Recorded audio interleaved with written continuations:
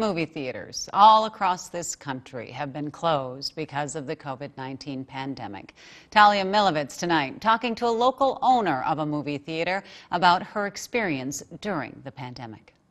The historic JEM Theatre in Harmony has been a downtown staple since the 1940s. It's a landmark in Harmony. Like I said, it's been around forever.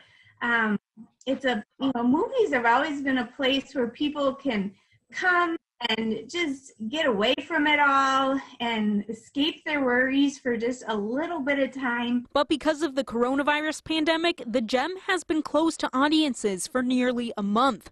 Though owner Amber Cody is trying to keep the spirit of the theater alive, finding other ways to make the community smile. The Easter Bunny left you guys a marvelous surprise. Check it out. He put cotton candy all over the front of our theater. On Easter, they covered the theater with cotton candy and put out movie-themed arts and crafts. Oh, it was amazing. I love small towns. Oh, everybody was great. We got so many Easter hellos and thank yous. That was exciting to know that people were enjoying it and we were uplifting them as much as they were uplifting us. Because it's been a difficult time for Cody. A little bit nerve-wracking. It's like, well, how are we going to keep the business open? What are we going to do?